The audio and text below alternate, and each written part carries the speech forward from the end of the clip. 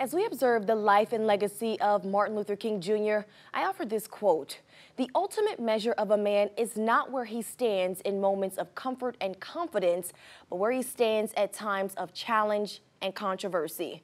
Being a part of the majority is inherently safe and secure. But what happens when the majority does not lead on the grounds of morality, justice, and truth?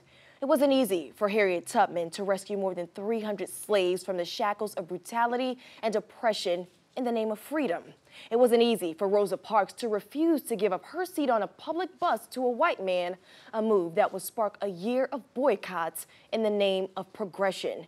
It wasn't easy for Ruby Bridges to be the first black child that would walk through the doors of Louisiana's William Frantz Elementary School while being taunted and assaulted in the name of desegregation.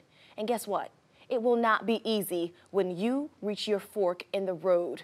One direction leans on complacency, while the other begs for courage. The road you decide to travel today will pave the route for the next generation to come.